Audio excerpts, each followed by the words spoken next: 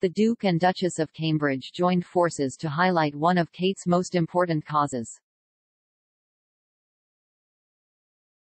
For their first joint outing in the new year, Kate Middleton and Prince William are shining a light on an important children's cause. The couple headed to the Foundling Museum, which tells the story of the 18th-century Foundling Hospital, the U.K.'s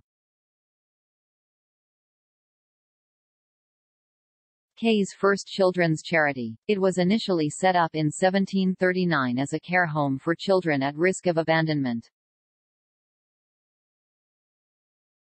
Kate is now patron of the museum. Soon after arriving at the museum in central London, the couple joined a roundtable discussion with experts from across the sector to speak about the wider landscape of foster care in the UK. The challenges that young people leaving care can face, such as employment, housing, mental health and addiction, and the work underway to tackle these issues. Princess Kate has made early childhood development a keystone of her royal work.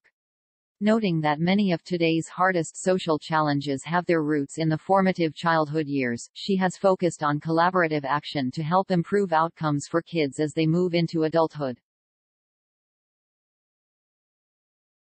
During the outing, Kate and William also spoke with those who have experienced the care system firsthand. One of those was poet-writer Lemn Sissay, who helped with Kate's Portraits project, Hold Still, which captured life in the UK amid the pandemic. He also spoke at her Christmas Carol concert in December. Sissay's book, My Name Is Why, chronicled his own story of a life in the foster care system.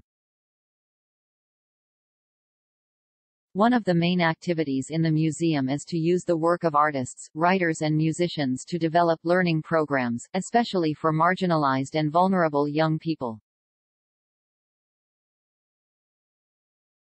This aligns with Kate's interest in art therapy that is used across some of the mental health charities and organizations that she supports in her wider public work. Some of those who have been helped by the Art Tales program have gone on to run art workshops at the museum. William and Kate were shown the project, which was set up to help young adults who have experienced foster care learn the skills to devise and help with workshops at the museum for families, with it providing paid employment and valuable life skills in the process.